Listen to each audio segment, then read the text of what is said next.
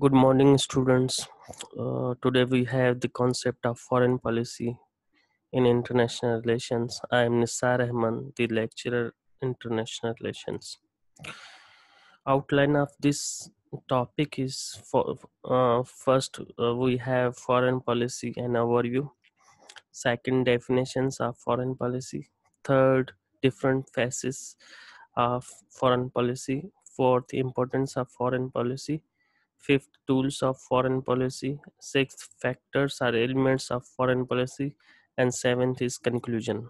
Today, in this lecture, we will have five topics till fifth, tools of foreign policy, and the factors and conclusion we will discuss in next video lecture. So now foreign policy and its overview. Foreign policy is the combination of rules, regulations, and principles through which an independent state establish relationship with other state. तो पहले point में कह रहा है कि foreign policy जो है वो एक कंबाइनेशन होती है रूल्स, रेगुलेशन और प्रिंसिपल्स की, और जिसके थ्रू जो है वो जो इंडिपेंडेंट स्टेट्स हैं वो एक दूसरे से ताल्लुकात रखती हैं. The principles of foreign policy aren't perpetual, but some of them holds prime importance. और जो वो principles होते हैं, आप स्कीम भी कह सकते हैं, आप फॉरेन प्लानिंग भी कह सकते हैं, फॉर एक्सटर्नल पॉलिसी भी कह सकते हैं स्टेट्स की. तो जो प्रिंसिपल ऑफ फॉरेन पॉलिसी होते हैं वो ज़्यादा परपेचुअल और डिफ़िकल्ट नहीं होते, कॉम्प्लेक्स नहीं होते, लेकिन वो ज़्यादा अहम ज़रूर होते हैं. In international relations there is no enduring animosity or friendship but the national interest. तो एरिस्टोटल ने कहा है कि there is no in international politics there is no permanent enemy और permanent friend, only national interest. तो ये वही बात कर रहा है कि इंटरनेशनल रिलेशंस में ना ही कोई दुश्मनी ना ही कोई दोस्ती जो है वो परमानेंट होती है, बल्कि नेशनल इंटरेस्ट जो होते हैं वो परमानेंट होते हैं. Foreign policy not only effects neighbouring countries but also neighbouring countries accept its effect. तो फॉरेन पॉलिसी जो होती है ना सिर्फ जो है वो पड़ोसी ममालिक को असरअंदाज करती हैं, बल्कि जो पड़ोसी ममालिक होते हैं वो खुद ही इसके असरात को जो है फॉरेन पॉलिसी के असरात को जो है वो एक्सेप्ट करते हैं, क्योंकि हर मुल्क की अपनी फॉरेन पॉलिसी होती है. पाकिस्तान की फॉरेन पॉलिसी है तो इंडिया की भी है, तो चाइना की भी है, तो यूएसए की भी है, तो हर किसी की फॉरेन पॉलिसी है. तो इसलिए हर स्टेट समझती है कि जो स्टेट होती है वो अपने नेशनल इंटरेस्ट के तहत जो है वो फॉरेन पॉलिसी बनाती है. In today's world where distance has shrunk and world now has become global village, what's the impact of globalization on countries? तो आज जिस दुनिया में हम रहते हैं वो अब सुकड़ चुकी है, श्रिंक हो गई, और वो ग्लोबल विलेज एक दुनिया जो है वो गाँव के मानंद हो चुकी है. और अब जो ग्लोबलाइजेशन का इम्पैक्ट है कंट्रीज के ऊपर वो ज़्यादा अहम है. An impact of any incidents happening in one country will left it effect on another country. तो आज media, electronic media, even social media इतना तो फास्ट हो चुका है कि दुनिया में किसी भी कोने में कुछ भी होता है, कोई इवेंट होता है, कोई वॉर होता है, कोई अटैक होता है, कोई कुछ भी होता है, तो वो सेकंडों में जो है पूरी दुनिया में जो है वो न्यूज़ फैल जाती है. तो इसीलिए इस दुनिया को ग्लोबल विलेज कहा जाता है. अब आ जाए डेफिनेशंस पे. तो फर्स्ट डेफिनेशन जो है वो जॉर्ज मॉडल्स्की की है कि foreign policy is the systematic activities इवोल्व्ड bye communities for changing the behaviour of other states for adjusting their own activities in an international environment. तो मॉडल्स्की कह रहा है कि फॉरेन पॉलिसी जो है एक सिस्टम होता है एक्टिविटीज़ का, प्रिंसिपल्स का, रूल्स एंड रेगुलेशन का, जो जो जो स्टेट्स हैं वो यूज़ करती हैं दूसरे स्टेट के बिहेवियर को एडजस्ट करने के लिए, ताकि वो अपनी एक्टिविटीज़ का मतलब नेशनल इंटरेस्ट जो है इंटरनेशनल इन्वायरमेंट में जो है वो गेन कर सके, परसू कर सकें। Second is professor Joseph Franklin की है, foreign policy consists of decisions and actions which involves to some appreciable extent relation between states and other states। तो कह रहा है कि फॉरेन पॉलिसी जो होती है वो डिसीशंस और एक्शन पे जो है के गिर्द जो है वो घूमती है, कि जो स्टेट्स के दरमियान रिलेशनशिप होते हैं दूसरे स्टेट्स के साथ, तो वो सारी जो है वो फॉरेन पॉलिसी और नेशनल इंटरेस्ट पे जो है वो डिपेंडेंट होते हैं। और थर्ड जो डेफिनेशन है वो है प्रोफेसर एफ.एस. नॉर्थएज की, कि foreign policy is the use of political influence in order to induce other states to exercise there law making power in a manner desired by the state concerned. तो professor नॉर्थएज कह रहा है कि फॉरेन पॉलिसी एक ऐसा political influence होता है कि दूसरे स्टेट पे जो है स्टेट्स एग्जर्ट करते हैं, ताकि वो अपने जो नेशनल इंटरेस्ट हैं या डिज़ायर चीज़ें हैं उस स्टेट से जो है वो ले सकें।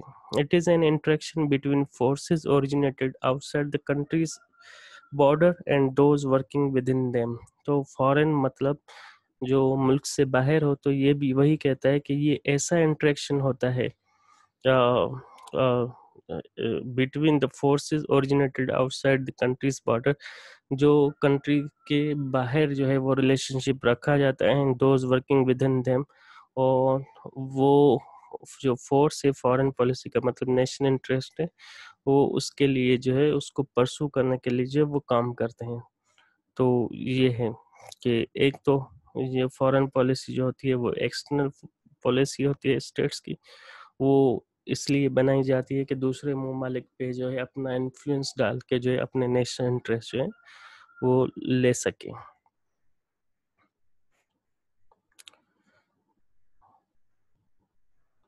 अब अयूब खान की डेफिनेशन है फॉरेन पॉलिसी की। The foreign policy of a country is in a sense a projection of its internal policies, social, political and economic. तो अयूब खान कह रहा है कि फॉरेन पॉलिसी वो होती है किसी भी कंट्री के लिए कि अपने जो इंटरनल पॉलिसीज हैं उनकी प्रोजेक्शन की जाए, जैसे सोशल, पॉलिटिकल, इकोनॉमिक जो हैं वो पॉलिसीज हैं उनकी जो है वो प्रोजेक्शन की जाए, तो उसी को फॉरेन पॉलिसी कहा जाता है। और लास्ट है पेडल फोर्ड और लिंकन की, कि foreign policy is the key element in the process by which a state translate its broadly conceived goals and interest into a concrete course of action to attain the objectives and preserve interest। तो पेडलफोर्ड और Lincoln की definition है कि foreign policy जो है वो एक ऐसा एलिमेंट होता है जिसमें स्टेट्स जो हैं अपने जो गोल्स एंड इंटरेस्ट होते हैं उनको परसू करने और उनको प्रिजर्व करने के लिए जो एक्शन उठाती हैं और उन इंटरेस्ट और ऑब्जेक्टिव को जो है वो गेन करती हैं, तो उसी को फॉरेन पॉलिसी कहा जाता है। ये डेफिनेशंस जो है यहाँ पे ख़त्म हुई। हमने 5 डेफिनेशंस की फॉरेन पॉलिसी की। अब है different phases of foreign policy. Foreign policy के डिफरेंट फेसेस होते हैं, डिफरेंट टाइप्स की फॉरेन पॉलिसीज होती हैं। Number 1, foreign policy is the name of running countries affair including maintaining the relationship between one country to another. तो पहला जो है, पहला और दूसरा कि फॉरेन पॉलिसी जो है कि जो कंट्री के इंटरनेशनल अफेयर होते हैं या इंटरनेशनल पॉलिटिक्स होती है उसको जो है वो रन करने की रन जो करते हैं उसी को फॉरेन पॉलिसी कहते हैं। उसमें ये भी होता है कि जो दूसरे कंट्रीज के साथ स्टेट्स के ताल्लुकात होते हैं उनको रिलेशनशिप को मेंटेन करना होता है। Third is safe guarding the interest of country. तीसरा, फॉरेन पॉलिसी के थ्रू जो है वो जो नेशनल इंटरेस्ट होते हैं कंट्री के उसको सेफ गार्ड किया जाता है। Fourth, keeping the state safe and secure. और फॉरेन पॉलिसी के थ्रू जो है स्टेट को सेफ और सिक्योर और प्रोटेक्ट किया जाता है। Fifth, it's an attitude of country through which one country holds safeguarding the interest of its own interest from the other countries। तो फिफ्थ ये कि फॉरेन पॉलिसी के थ्रू एक कंट्री जो है वो अपने नेशनल इंटरेस्ट जो है वो सेफ गार्ड करती है, वो प्रोटेक्ट करती है दूसरे कंट्री के इंटरेस्ट के साथ। मतलब जब जब दूसरी कंट्री के साथ इंटरेस्ट क्लैश में हो जाते हैं तो हमेशा जो कंट्री होती है वो अपने इंटरेस्ट जो है सेफ गार्ड करने की जो है वो कोशिश करती है। Sixth, foreign policy is dependent on such actions and decisions which one country take to establish good relationship with other country। तो छठा ये है कि फॉरेन पॉलिसी उन एक्शंस और डिसीजन पे डिपेंड करती है जिसमें कंट्री जो है वो इस्टेब्लिश करती है अपने अच्छे ताल्लुकात दूसरे कंट्रीज़ के साथ। तो वो भी अपने नेशनल इंटरेस्ट के तहत जो है वो रिलेशनशिप रखती हैं कंट्रीज़, और वो सारा कुछ जो है वो फॉरेन पॉलिसी के थ्रू होता है। इम्पोर्टेंस ऑफ फॉरेन पॉलिसी की अहमियत क्या है? Number 1, it's not possible to safeguard the country's interest unless necessary policies and strategies are to be formed। कि ये पॉसिबल नहीं कि कोई कंट्री जो है अपने इंटरेस्ट जो है वो सेफ गार्ड कर सके जब तक वो कोई जो है अहम पॉलिसीज और स्ट्रेटजीज ना बनाए, which is the result of adopting firm and practical foreign policy। और वो नेशनल इंटरेस्ट जो है वो सेफ गार्ड किए जाते हैं एक फर्म और प्रैक्टिकल फॉरेन पॉलिसी होने की वजह से। Second is to attain honor and security of one state and its political stability from other states। तो फॉरेन पॉलिसी इसलिए बनाई जाती है या उसकी अहमियत इसलिए है कि कोई भी कंट्री अपनी सिक्योरिटी और इज्जत जो है वो बचा सके, और जो पॉलिटिकल स्टेबिलिटी होती है जहाँ रिलेशनशिप होता है दूसरे स्टेट्स के साथ तो उसको वो मेंटेन रख सके या अपने नेशनल इंटरेस्ट को प्रोटेक्ट कर सके through foreign policy. Third one is the importance of foreign policy is through which a country can become friends from one country and the vice versa by dealing with diplomatically to attain its protection। तो यहाँ पे protection का मतलब ये है कि protection of national interest. तो ये कह रहा है कि फॉरेन पॉलिसी का मकसद या अहमियत ये होती है कि एक कंट्री दूसरे कंट्री के साथ जब दोस्ताना ताल्लुकात रखते हैं या वो दोस्त जो और वो कंट्रीज एक दूसरे के साथ दोस्ताना ताल्लुक रखती हैं थ्रू डिप्लोमेटिकली, तो इसका ये मतलब होता है कि जो स्टेट्स हैं अपने नेशनल इंटरेस्ट को प्रोटेक्ट करने के लिए एक दूसरे से रिलेशनशिप रखती हैं फ्रेंडली। यहाँ पे मैं ये भी कहता चलूँ कि जो नेशनल इंटरेस्ट हैं जिन स्टेट्स के म्यूचुअल होते हैं तो वो फ्रेंड्स होते हैं इंटरनेशनल रिलेशंस में, और जिनके जो है कन्फ्लिक्टिंग नेशनल इंटरेस्ट होते हैं तो उनकी फॉरेन पॉलिसी भी कन्फ्लिक्टिंग होती है, तो वो जो है एनिमिटी वाले रिलेशनशिप होते हैं। अब आए टूल्स ऑफ फॉरेन पॉलिसी। वो कौन से टूल्स हैं जो स्टेट्स यूज़ करती हैं और रिलेशनशिप जो है वो दूसरे स्टेट्स के साथ जो है वो रखती हैं। Number 1, diplomacy. तो डिप्लोमेसी का definition is an art of negotiation. Diplomacy is an art of negotiations by which the management of international could be possible। And the process by which states carry on relationship with each other can also mean settling conflicts among nations through peaceful means। तो diplomacy का ये मतलब होता है कि वो process जिसके through जो है स्टेट जो है अपने रिलेशनशिप जो है वो कायम रखती हैं through peaceful means dialogues, negotiation. कितनी भी बड़ी जो है उनमें मिसअंडरस्टैंडिंग आ जाए तो वो थ्रू पीसफुल मीन्स के थ्रू जो है, अगर वो उनके म्यूचुअल इंटरेस्ट हैं और फ्रेंडली रिलेशनशिप हैं तो वो पीसफुली जो है वो डील करती हैं थ्रू डिप्लोमेसी के through. Second is economic add. तो स्टेट्स जो हैं एक दूसरे को इकोनॉमिक एड इसलिए देती हैं to assistance to other Nations through grants, loans और credits to by the assisting Nations products.